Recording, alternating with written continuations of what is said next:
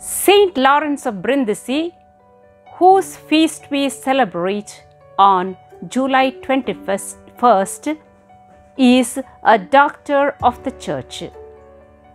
He was born Caesar de' Rossi in 1559 in Naples. At an early age, he showed clear evidence of a religious vocation and his future oratorical powers.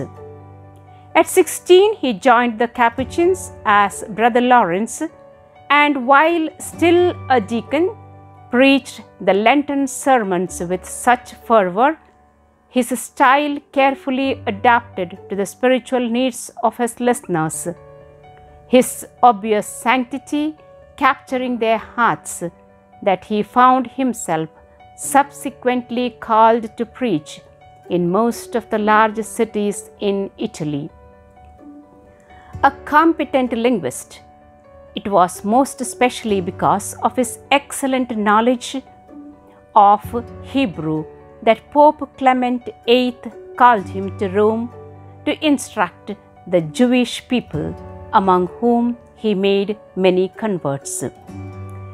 Elected Superior General of the Capuchins in 1602, he declined re-election 3 years later.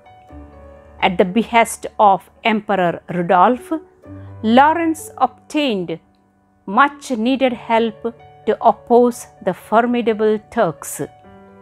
Animated by supreme confidence that fired the enthusiasm of his contingent of 18,000 soldiers, he rode into battle, heading it with a crucifix raised high in his hand, putting the Turkish army of 80,000.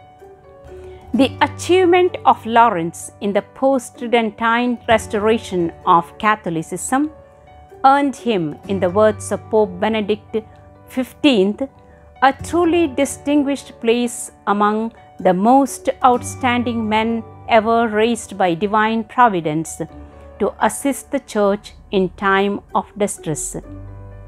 Lawrence died exactly 60 years after his birth, when on a mission to Philip III of Spain on behalf of the people of Naples.